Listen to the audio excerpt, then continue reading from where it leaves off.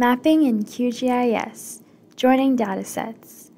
Let's join the data we have in a CSV table to the spatial data within our featured class. Open both tables and set them side by side to determine a common field. In this case, column 0 and the census forward sortation area unique identifier contains the same values and are of the same data type. To join the datasets, select Processing from the top menu, select Toolbox, and search for Join in the search bar. Double-click the Join Attributes by Field Value tool. Under Input Layer, select the spatial layer by using the drop-down arrow. Under Table Field, ensure the correct field is selected. If not, use the drop-down arrow to select from the fields in the layer.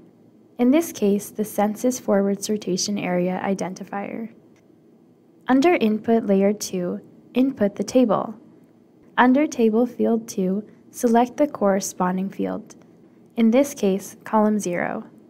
Keep the join type as take attributes of the first matching feature only, 1-to-1. You have the option to create a temporary scratch layer by not saving the file. If you change your mind later on, you can do so by selecting the temporary scratch layer icon.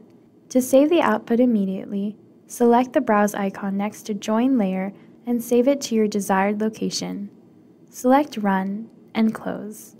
You now have your joined datasets. For more information on QGIS, visit the UTM Library QGIS playlist.